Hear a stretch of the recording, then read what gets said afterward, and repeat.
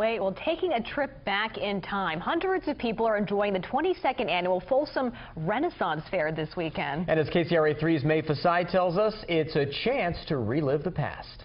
The Englishman is drinking the finest English ale. The stage is set to go back in time. Make your way for the mayor of Newcastle! A time when magic and mayhem and lords and ladies defined the Renaissance period. I'm a Dutch privateer, also a spice merchant.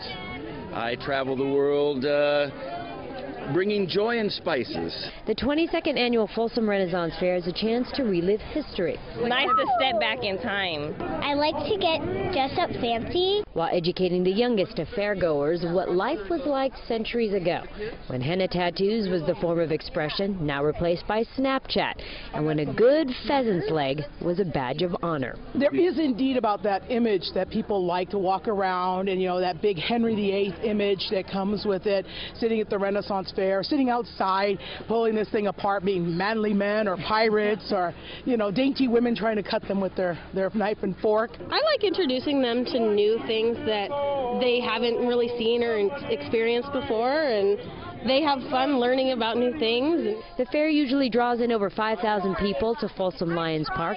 For many people, local fairs become a family tradition. My connection is my aunt who's hiding over here, but this is my connection to the fair. We've been coming for a few years together, and she brought me as a younger teenager. Reminding us no matter what time period we live in, life is a unique experience.